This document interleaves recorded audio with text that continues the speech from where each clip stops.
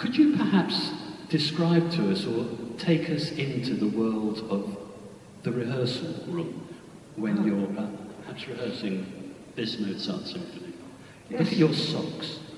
I will change them before the concert. I'm always very happy for the public to come and sit in. Oh, always, nearly always, very happy. So if any of you do want to come and see any of our rehearsals, I think you would probably all be surprised at how incredibly fast orchestras work.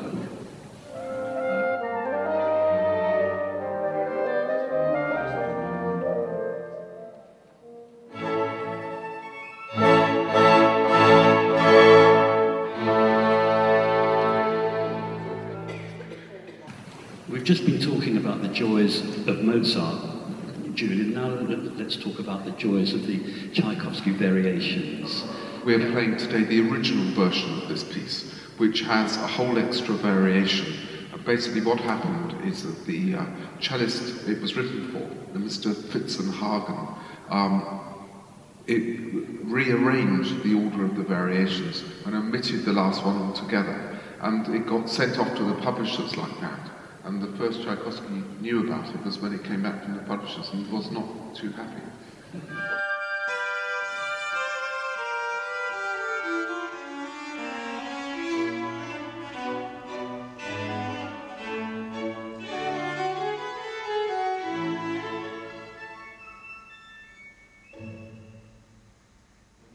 Here's a 5-minute lesson on how to compose a symphony.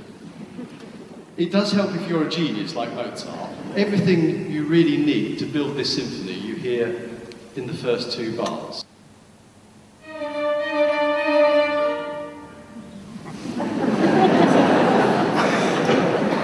And so it helps if you're a genius. But that's one idea, the da-da-dum, da-da-dum, that little chromatic, that little semitone falling.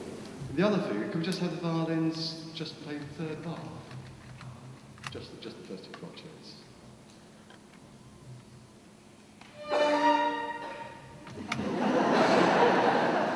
That's all you need. That's all you're going to get. This is the short. It's the cut.